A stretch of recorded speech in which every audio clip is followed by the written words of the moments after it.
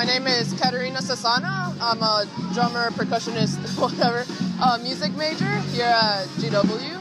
And we're here at the protest concert protesting these budget cuts that are really causing a dent in the music department right now.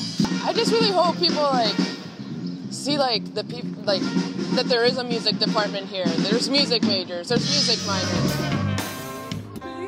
Take a second look. Oh, darling, give me one more chance. Won't you please let me? There's a bunch of people sitting in the grass just watching. I guess it's just a testament to how GW students actually care a lot about the arts.